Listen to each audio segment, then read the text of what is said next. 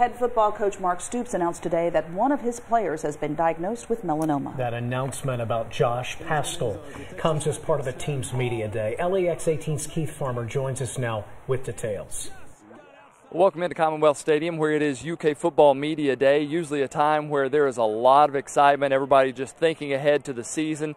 Instead, head football coach Mark Stoops took to the podium, and the first thing he had to talk about was a little bit of a heavy moment. He talked about his defensive lineman, Joshua Paschal, a sophomore here for the Wildcats, who last week had a little portion of skin taken off the bottom of his foot.